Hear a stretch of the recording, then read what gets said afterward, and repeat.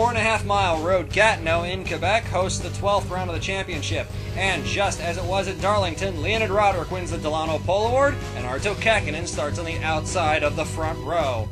Roderick doing his championship bid a lot of good, despite the fact that he hasn't won a race yet. Luciano Savarol and Rossini in row 2. Clavino looking for a good weekend. She needs one. Kurt Pliskin, a good run in his light coil. The Alert Boys have been quick all weekend. Scott Bates and Gasper Souza were quick in practice, and there are their teammates, Ian Cooper, Zelda Ashby. Raquetta, good effort in 14th. Zach Duff in with a promoter's option. Kuznetsov looking strong as well. Jacob Card, one of his home races.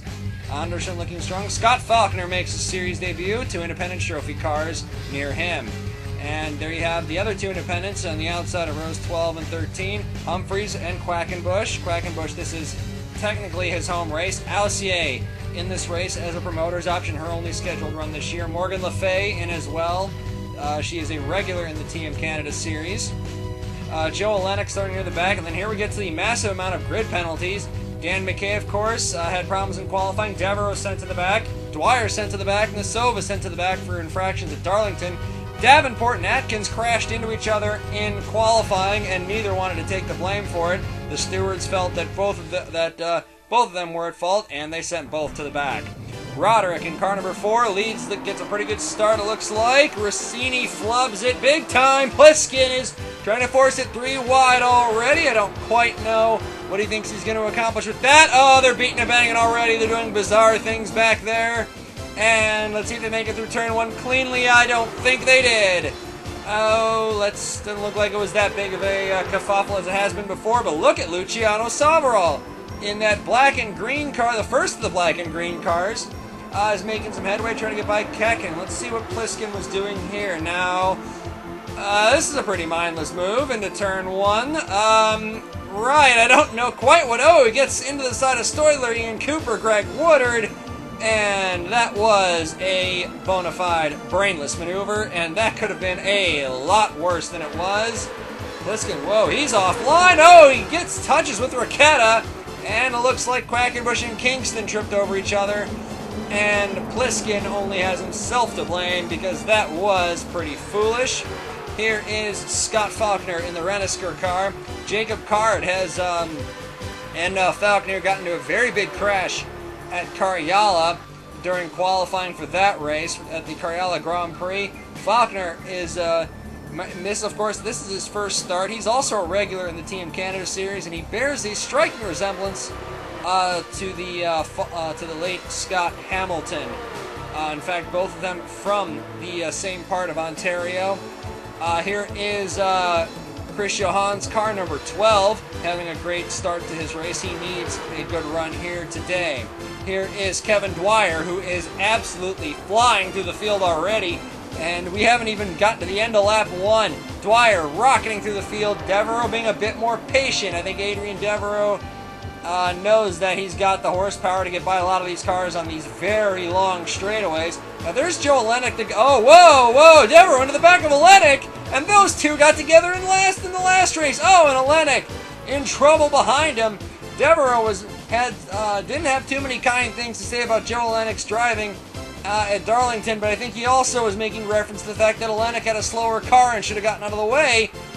Devereaux just turned him there. I don't think there was any intent to miss that at all. And somebody nailed the back of the 23 car very hard. It looked like the 10 of Yulia Nasova, and it looked like Tom Moore got a piece of that.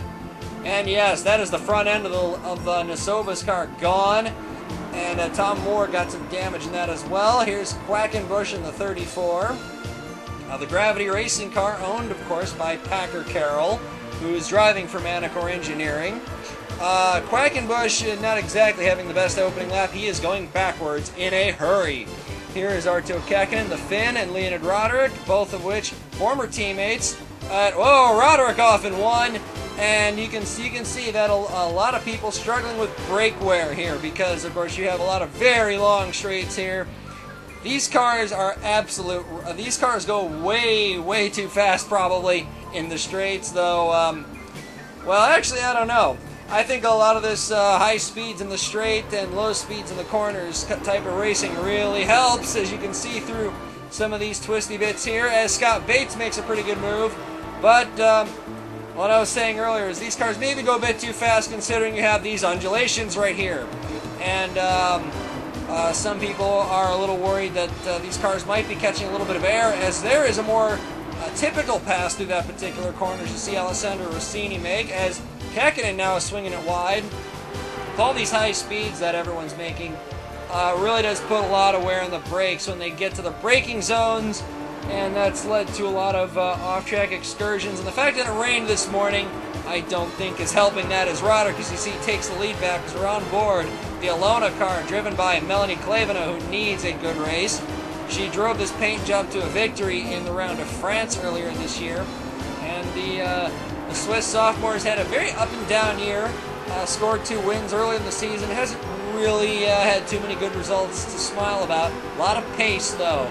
She definitely has the pace to score another win, and Clavino really looking for a way around Käkkinen, or rather a way to catch up to him, I think, first. As Roderick and Käkkinen taking different lines through this part of the track. Oh, Käkkinen is going to have a run on him. There comes Arto Käkkinen, almost squeezing his former teammate off the road.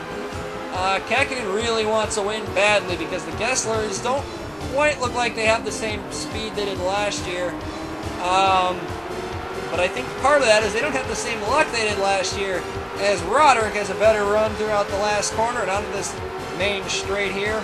Clavino all over the back of Käkkinen in the 9, and she's going to have a run on him as they come down into turn 1. And where's 5th place? Because the top 4 have pulled way away from the rest of the field.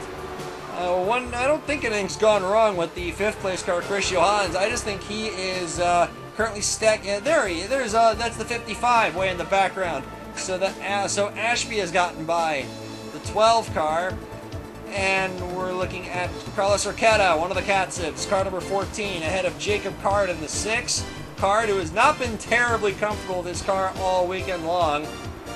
Card and the 64 car there, Scott Faulkner, nearly got into another brush with each other. So whoa, Zach Duff is off in the 77, and whoa, that was a monumental crash there, as Chris Davenport in the 84 now goes off for about the 84th time this weekend. But Duff went off on his own. I think that took everyone by surprise, including myself, as Kurt Pliskin has already pitted the 16 car, probably to fix some of the damage that he inflicted on his own vehicle through his own lack of spatial awareness. And it looks like the 46 car has already stopped as well, and they've been having brake problems all weekend. It's not what you want. Here is Dan McKay off the track. Dan McKay actually set a time in qualifying outside of the 110%, but since he had so many offs in qualifying, but he was still allowed to start because, of course, he was within 110% of the fastest time in practice. Dan McKay's fastest lap of well over 4 minutes around here in qualifying, because he, of course, threw it into the gravel trap. As we're looking at Zelda Ashby having a pretty good weekend so far in 6th place. Kevin Dwyer, 3 laps. He's already carved his way up to 22nd last time by the stripe.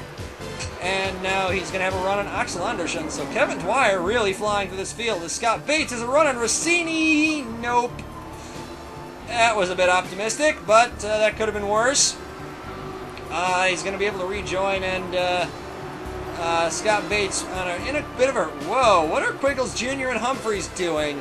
And that's interesting. Anyways, looking at, here's Cameron... Cameron Taylor into the back of Packer Carroll. A bit of a, not a huge amount of, looked like the 26 car may have had a bit of braking problems there. A lot of cars have had that, but I do believe both those guys are Ohio residents. Cameron Taylor driving for Team Star USA is Melanie Clavino, first of the leaders to hit the pit lane in car number 2, the first of the 4 leading cars.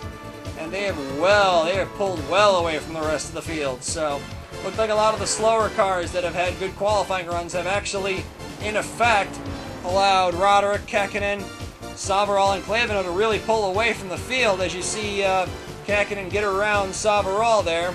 So, really, if all the fast cars had qualified right next to each other at the front, this might be more than just 4 cars here, but that wasn't the case, even though had Devereaux and Dwyer not gotten grid penalties. This might have been a 6-car battle up at the front, so maybe it's time to look at changing that, perhaps. But here is... Oh, Salvarall and Käkkinen, that's not where you want to be leaning on each other, boys, at about 180 miles an hour. I don't think that's quite a good idea.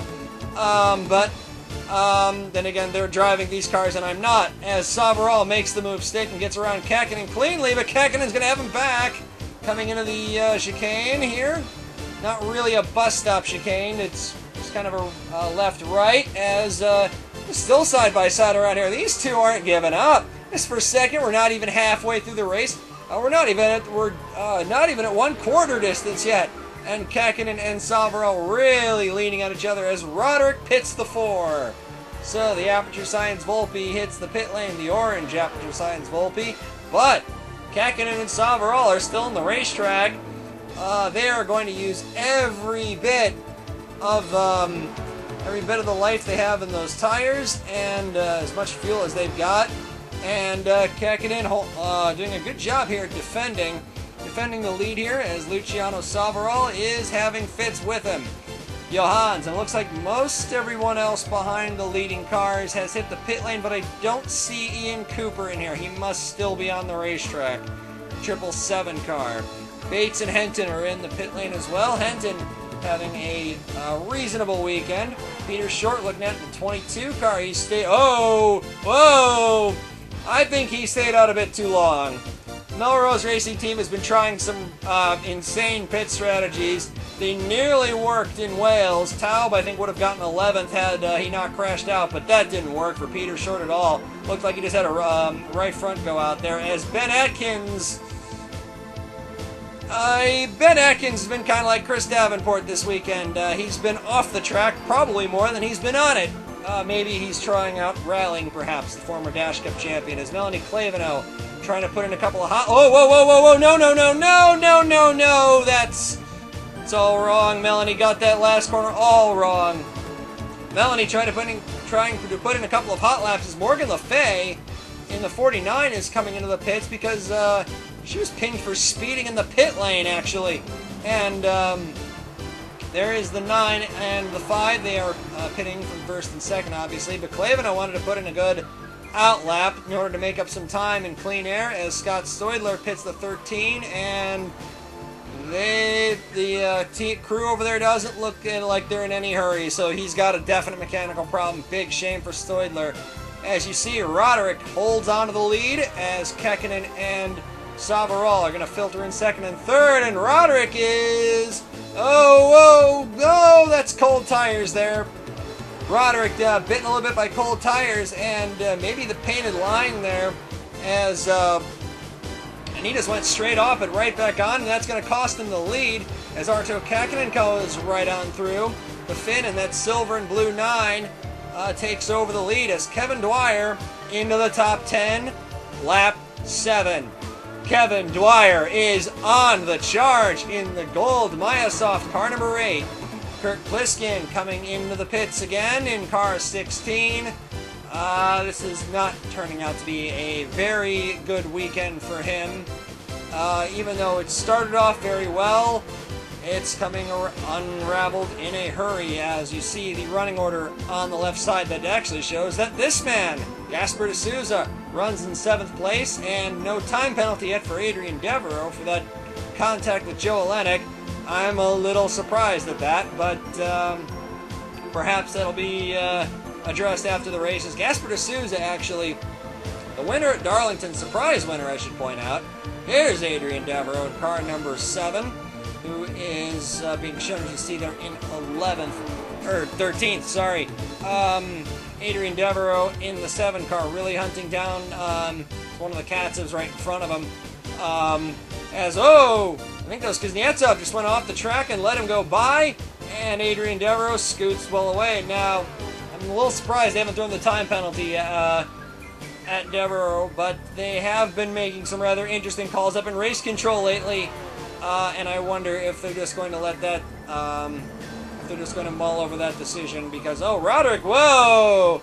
Now, we were talking about brake wear earlier, and that might be a clear sign of it because Roderick goes off. Same place he went off earlier. Thought earlier was cold tires. That might just be brake problems. And we're getting reports that the 26 car, Cameron Taylor, no fourth gear. And that's not good here because up until recently, Team Star USA still had a 4-speed transmission. Most of the field has 5. I think just about everybody does. I think the only car that doesn't might be the Midnight, which still has only 4, but that car has quite a bit of torque to it, we understand. As Kuznetsov pits the 15 car. Don't know why, but Cameron Taylor out of the race, gearbox problems. As he's not just... Oh, whoa, yep, Roderick's got some problems with brakes on that car. And funny to note that just a couple of years ago, Volpe Racing Team had one of the better brake cooling systems in the field.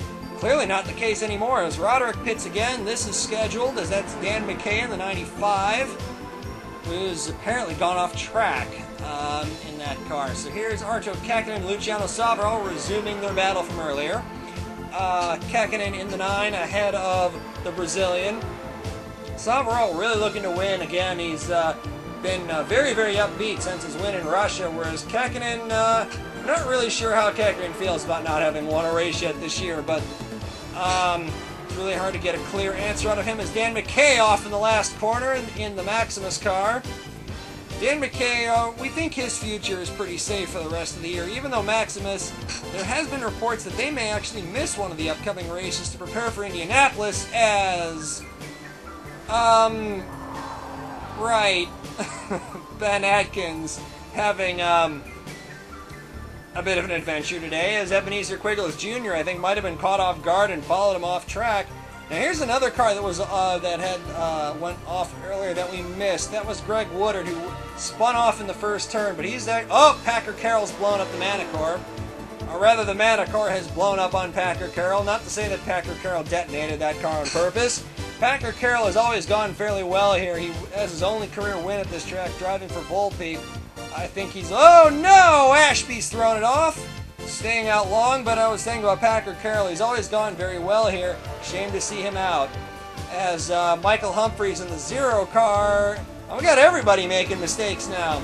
Or rather, I think Michael Humphreys might not have realized how much brake he had left there, or just left it way too late. Either way, he keeps going.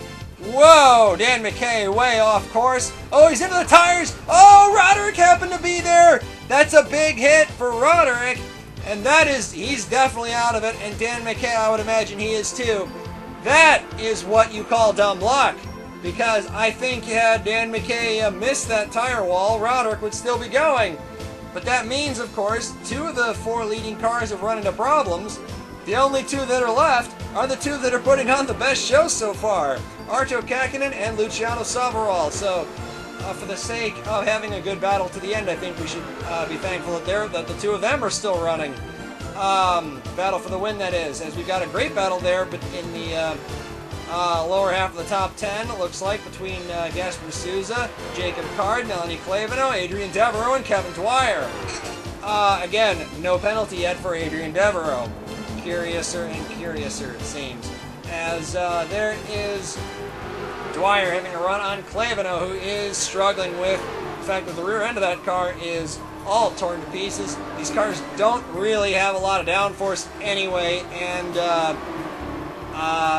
when you smash up a car at the rear end so that it has even less, that's going to be a extreme handful, especially for someone like Melanie Clavino, who has been rather tentative in traffic, I've noticed throughout the course of the year, and that appears to be more evidence of that, as Gasper Souza in car number 60 is trying to hold off Kevin Dwyer. Dwyer leaves his braking really late. That's a move that says, you let me through, son, or we are both crashing. And Gasper Souza, being a very smart, sensible Portuguese man, lets Kevin Dwyer through. Both of them are legitimate contenders for the Master Cup Championship, especially to Souza, who has 2 wins, and Dwyer won in Sweden, remember. Here's Adrian Devereaux, who also has 2 wins, going by Jacob Card, who has 1 win to his name, but that came last year in a rather surprising race where he substituted for Packer Carroll. But Adrian Devereaux in the 7 car, really looking for, well, now there is the 64 of Faulkner, who has gotten some damage from earlier. Is not really getting in the way. He's being a very courteous back marker, which that's always nice to see, especially after some of these shenanigans at Darlington. Is Luciano being a bit aggressive there. And now I don't understand this. If Faulkner's giving you the whole racetrack to go by him, go by him! I don't see why you're holding behind him as long as you are, unless you're saving fuel in the draft, which Luciano Savarol is not the type of driver to enjoy doing that. Faulkner even goes off track to let him go by. Courtesy is clearly one of Scott Faulkner's best attributes, as you know, we've seen this about 25 times at least throughout practice. Chris Davenport spinning. At least he didn't hit anything this time. Kevin Dwyer and whoa, that's Rossini way off track. In the 3 car, Rossini, who led the championship earlier in the year. And I would say Rossini is probably Adrian Devereaux's biggest threat to the for the Drivers' Championship at the moment, as Jacob Card pits the 6, the number 6 Lennard, as Rossini blocking Devereaux here, and that is 3 cars very, very close together, and no contact between them at all. And Devereaux's going to have a run on Rossini. He's going to at least try to clear D'Souza here. So Adrian Devereaux, this might not be a good place to get by Gasper D'Souza. D'Souza might have a run back on him, and he does. Look at Rossini, slides it wide. Rossini very, very wide. And Devereaux, he's going to lose 3 places right there. So Rossini, defending very aggressively, loses more ground, I think, than he would have if he maybe played it a bit more circumspect. As Kekkonen still leads in the number 9 car. His lead is extended by the fact that Luciano Savarol was either saving fuel or just not making any rush to get by Scott Faulkner. But Frank Azure off again. They've been having a lot of problems with the brakes on this car all weekend long, and really, these guys need something good to happen to them. This is their last Independence Trophy run of the season, but do still have the special events coming up, and they need to qualify for those if they're going to win the Independence Trophy. No doubt about it, they have to. As here is Kevin Dwyer and Adrian Devereaux doing battle for position now. This is, I do believe, for 3rd, and yes, they're going to split Faulkner. These two started way in the back, remember, and they have absolutely flown through the field. Had they not gotten grid penalties, Dwyer would have been on the front row with Leonid Roderick, and Devereaux would have been starting in 4th. But as it is, they started in 38th and 39th. And you can tell that these two clearly have 2 of the better cars on the racetrack. At the rate that they have absolutely come through traffic, pulled away from traffic, and are actually the fastest 2 cars on the racetrack, even quicker than the race leader. That should say something about the determination of these 2 guys, but they're running each other fairly clean, even though Devereaux did run poor Joe Olenek into the wall on the first lap, and I can't imagine Team Star USA is terribly thrilled about that. And oh no, Kevin Dwyer has just tripped over the lap car of Claire Aussier. What on earth was Aussier even doing there in the 98 car? Claire Aussier in the 98, she is one of Lynx Racing's Team Lights drivers, and I don't know what she was doing there, to be quite honest with you. She had a problem with the car. There's plenty of room to pull the car off into. I don't know why she chose to put it right in the middle of the racing line, going into the fastest part of the track, pretty much. That was an outrageous maneuver for the Montreal native. And there's a lot of damage to the front of Dwyer's car, and Devereaux, I think, has flat-spotted those tires. I would imagine he'll be in... actually, this is about the time that they're scheduled to pit anyway. So that might not be so bad for Adrian Devereaux, even though he has lost a bit of track position as Greg Woodard into the back of Quiggles Jr., and around goes the Sealander. At FPO Incorporated, they're based on the other side of the country, really. In the Vancouver area in British Columbia, and Quiggles Jr. doubt he and the Scam Corp team are going to be terribly thrilled with that maneuver from Greg Woodard, who probably should know better than that. But anyways, here's Chris Johans. Hasn't had any problems yet. Still running an 8th. That's what he needs. That's what he's good at, keeping a car clean. Which is funny because early in his career he used to be known as Crash Johans because he was, well, terrible at doing that. And there he comes into the pits in car number 12. And there is the hapless Claire Aussier. Went a whole nother lap, limping around the track, and Azure is going way wide to not run into the 98 car. And of course, he doesn't have any brakes anyway. He throws it way off the track, and I can't imagine that they're going to be terribly happy with Aussier. What is she doing? As here is Kekkonen, who is still leading this race, but there's Brandon LaRoe, who we recently put a lap down. There's Luciano Savarol a little bit further back. Kekkonen maintaining that gap quite nicely, but Ben Atkins is right there now. Wonder if Atkins has been off again. Wouldn't surprise me. Anyways, Brandon LaRoe, the 39 car, being very courteous, even if he was slagged off earlier in the week by Yuliana Sova for being a bit of a dangerous driver. And well, that's an interesting way to let Luciano Savarol through, but doesn't damage his car. And well, Brandon LaRoe's finding innovative ways to let the leaders through. Good on him. As here is Alessandro Rossini in car number 3, who has inherited 3rd place. And given the dramas with Adrian Devereaux, I would imagine that Rossini is probably grinning ear to ear because this is going to really help his championship bid. Gaspar de Souza in car number 60 is running in 4th. Cleveno in 5th, and there you see on the left side, confirmation of that. And Devereaux right behind his teammate there. And there is the car in 9th place, Kevin Dwyer. No front end on that car. The Gessler team just pulled it all off and sent him back out. Melanie Cleveno into the pits in car number 2. That car has been a handful, to say the least. Rossini in car number 3. The circuit also, given the length of the straightaways here, a lot of fuel. Whoa, Luciano Savarol's really caught up to Kekkonen now.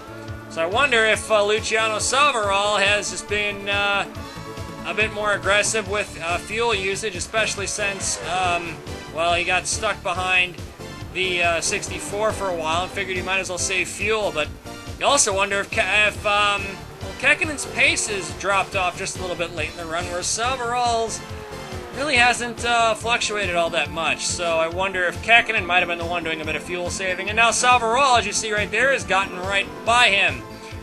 And here is Crash Davenport himself. And who's... Oh, he's into the tire wall there, and I think that might finally put him out, because I think that might have messed up the right... Yep, Davenport's got all sorts of problems in the right front of that car. He's now out of his and everyone else's misery. Luciano Savarol and Arto Kekkonen now pitting last time, and there you see, as Chris Johans in the 12 car is still in the pit lane. They've got both the alert cars in, and they don't look like they're getting out of the pits anytime soon. Big disappointment for Alert. They were looking very strong this weekend as Luciano Savarol gets some great pit work, and Ashby's double stinting tires.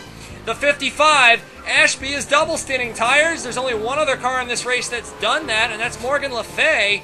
But Morgan Le Fay copped a speeding penalty, and I think copped another one as well. So Morgan Le Fay's race has not exactly gone all that smooth. As you see, Adrian Devereaux challenging Gaspar de Souza. Oh, this is very, very close up through here. Gaspar de Souza, I think, was a little bit worried about getting squeezed wide. There's a huge bump right there that's really been unsettling a lot of drivers, really except these two guys. And here's Azuma Kazuyama, who's up to 17th in the Maximus car, and he's off course, but I don't think he's going to lose 17th. I think he's going to be fine.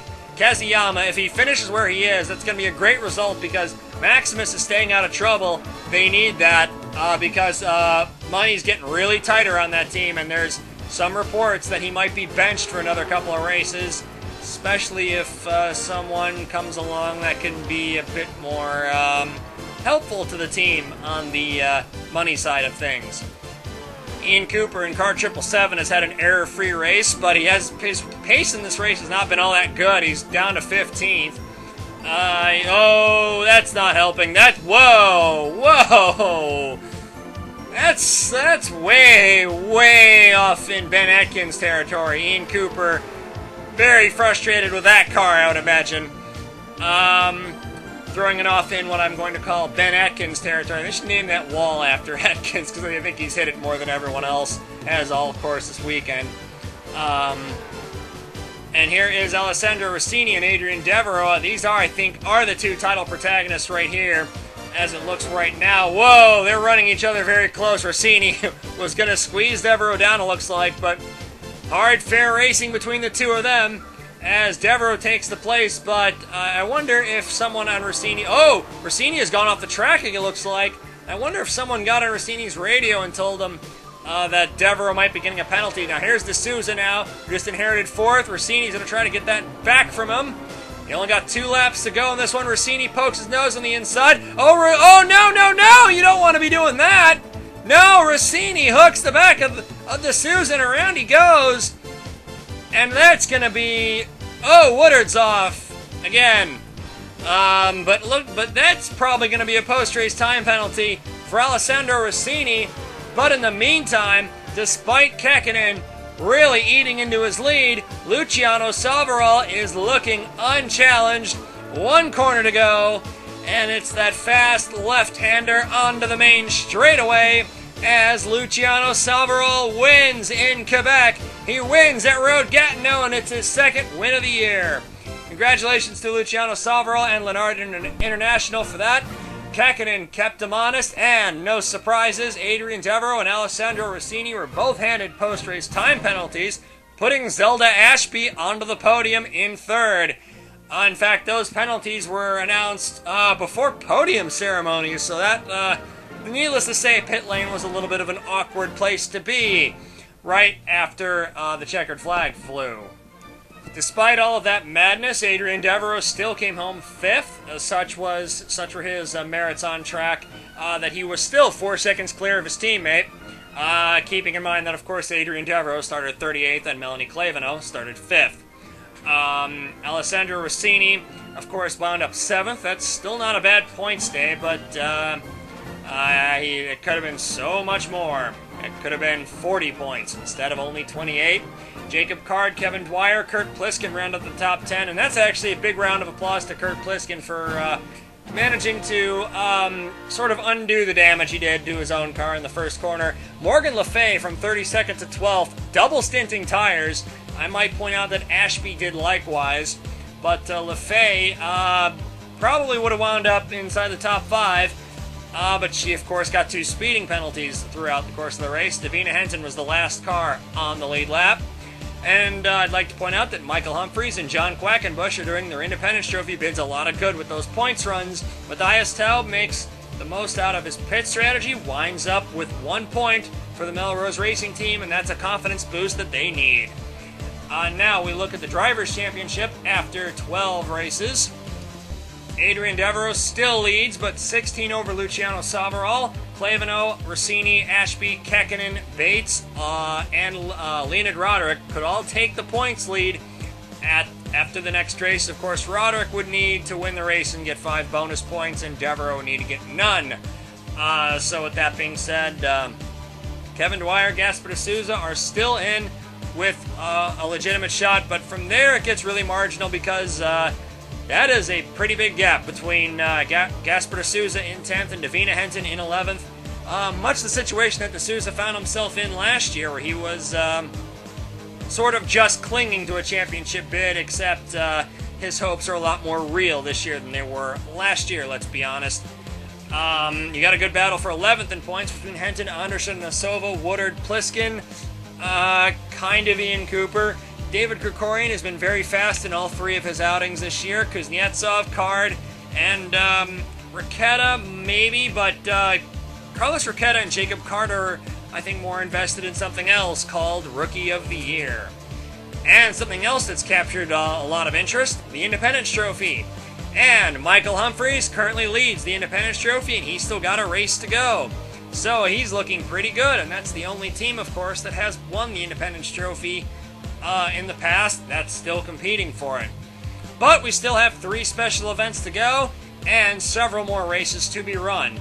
And the next race on the TM Master Cup Series calendar is one of the classics, the Round of Quincy at the Grand Detour of Western Illinois.